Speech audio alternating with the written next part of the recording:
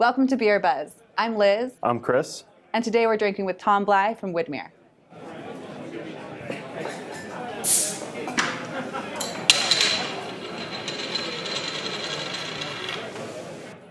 So thanks for coming on the show today, Tom. We wanted to hear about how you got into brewing in the first place. So I think there's three people that are responsible for me even being in the beer industry. And who are they? Of the three, it's and I'm not sure which. It's either Fred Bowman from one of the founders of Portland Brewing Company. It could potentially be Brett Porter, who was the head brewer at the time, and then Alan Kornhauser, who was the master brewer at Portland Brewing. And in all honesty, it was probably a little bit of all of them. But I reached out to them, and they told me to come in for an interview. And I met Brett Porter, and then I met Alan Kornhauser, and I was asked some really simple questions. And the first one was, what beer do you enjoy most? And I said, on price or on flavor? And they said, on price. And I said, Pabst. And I said, or Huber, because I had to mention, I have to remind everyone I was coming from Wisconsin, so Huber was, I think, $6.99 a 24 pack of returnable bottles. And then he said, okay, on flavor. And I said, anything from New Glarus or anything from Bell's. And I said, on occasion, I'll pick up something from Berghoff. And the funny thing, and the thing I didn't know, is that Alan Kornhauser was the Pabst brewmaster in China, and that he had gotten his start at Berghoff, which was Huber. So I mentioned two breweries that he had some affiliation with, and I think that kind of went a long way, and it just happened to be serendipitous that I picked breweries that he had worked for and had affiliation with. So you didn't do your homework, and you had no brewing experience, and you totally charmed your way into a job at Portland Brewing. Is that what you just said? basically, and I got in the way that nobody gets in anymore. I had no experience, but what I did say is I was willing to work for free, as long as it took for me to understand the business and for them to be convinced I might be a viable candidate in the business. So Innovations Brewmaster, that's a pretty amazing title to have. Tell us exactly what you're tasked with. Innovation is, in the title, is probably the coolest job description or title I can think of for myself, and I really honestly think I probably have the coolest job in Portland. But innovation at Widmer is specifically a myriad of things. It really is it's multiple things. It's coming up with new product development. It's coming up with new flavor attributes and combinations of flavors that maybe we haven't explored before. But it's also really simple stuff like, and it's not simple, it's really hard. It's coming up with process improvements, or maybe experimenting with new techniques. For us, sometimes it's access to new materials. There's a little bit of R&D in everything that we do, and we need to try to fold that into all of our brews that we make. And I describe it in a really cheesy way, but I think it's totally legit. I'm on an endless pursuit to make the perfect pint for myself. So you make 10-barrel batches, and you've made 82 beers so far this year. What happens to these batches of innovative test recipes? Who drinks them? So all those beers make their way eventually into the brew pub. And when they get to the brew pub, usually 16 of the 24 taps will always be something that came out of innovation.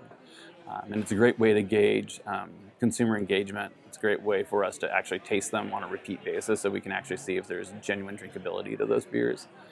Sometimes we drink beers and they taste great for the first time out, but then you go back and revisit them and they may not be as great as you remember. And then there is a slight morphology to beer over time. After you first filter a beer, it can be very, very abrasive and rough, but over time it can start to soften up and round out a little bit. You might see some morphology that's really meaningful. So it's really nice to kind of taste beer over time. Did you burp? I did, just a little bit, but I didn't get the full on Get the burp. audible. No. Huh. That was one thing that I never occurred to me when I started doing this show, that I would be mic'd right here and I'd be drinking beer continuously for an hour and need to burp. I will tell you, I'm a big fan of the burp back as a means of gauging sensory evaluation of beer. Really? Like the burp back sometimes tells me a lot about the beer. Like what? What does it tell you? When I first experienced it, I remember it was Kornhauser's Oast, or Highlander Pale Ale, and it had a hop oil in it. And so when you actually had the belch back, you actually had this really nice kind of unctuous hop character, but it was kind of reminiscent of the really nice soft notes of hops. So I was always really kind of excited when I would taste that on the return, on the retronasal.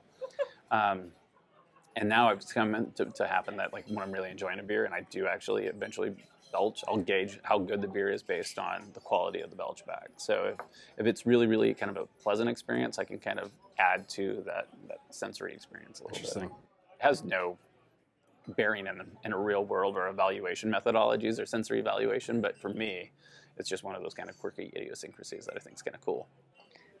I'm not a stalker, Tom, I promise, but I do follow on Instagram, and I see that you do collabs like every week. So do the beers that you collaborate with other breweries with, do those go on tap, and do they have the potential to become high production Widmer beers? Widmer is really rad in that they do collaborator series, right? So we've worked with the Oregon Brew Crew, and we do 3 collaborator beers a year. Some of those have, gone on to become products like Tom Bleigh's Steelbridge Porter. That was scaled up and became a beer. Snowplow started off as a collaborator project and became a beloved seasonal offering. So there's this spirit of collaboration within the Widmer DNA that started with collaborator and OBC, and we still have this outstanding commitment to home brewing and support of home brewing. But it also transcends that into these collaborations in industry and outside of industry.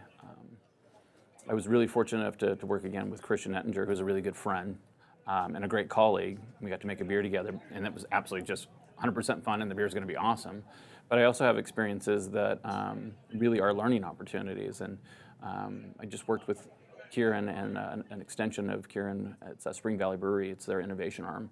They came in and they presented hops to us, Murakami 7, that have never been used in North America before. So when you talk about the education component of collaboration, and that's what it should be at the end of the day, you should get something out of it that helps further and advance your education and your experience.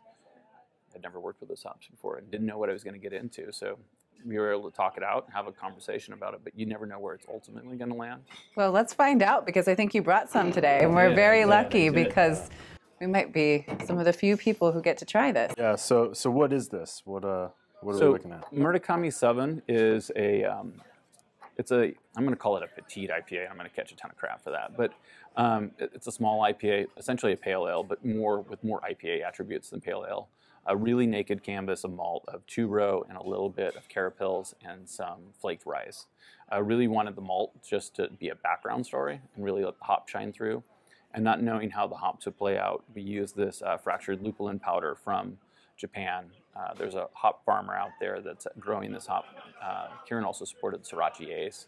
And in that same kind of spirit, they have this hop called Murakami 7, and they have about 1,000, maybe 2,000 pounds of it. And they just want to see if it has any traction and any interest on the West Coast with West Coast brewers. So we put it in IPA because we felt that was a style that was, one, going to showcase it really well, but two, resonate with customers so that we could get feedback. This hop is supposed to be pear-like with some green tea attributes. We had enough to make a pale ale, but not enough to really make an IPA. So in order to amp up some of the hop usage, we partnered and utilized a little bit of El Dorado in there because I thought the stone fruit would be subtle and kind of elegant and be a backstory to the Murakami. And that definitely worked out. But the way that this is played out now is it definitely has pear characteristic, has green tea, has a little bit of apricot and a little bit of like honeydew melon. So only 1,000 pounds of this hop made it from Japan to the United States. It came to you? No, there's only 1,000 pounds in total. Oh, wow. And so 22 pounds made it to me. Well, now we feel even luckier to drink this, but I heard a rumor there was some leftovers. Who'd you give it to?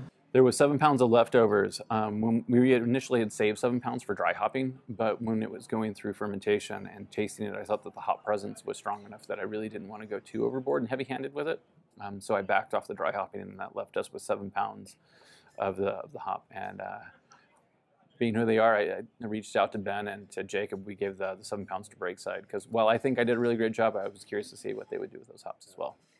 So Tom, what can we expect from your innovations lab over the next year? I think you'll expect to see more of the same. We'll just be exploring as many styles as we can and trying to figure out how to expand on that conversation. Expect a lot more barrel aging from us.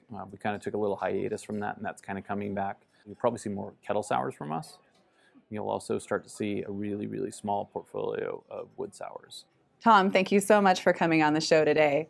Here's to our art degrees, to pushing creativity and innovating in the beer world. Thank you. Thank you.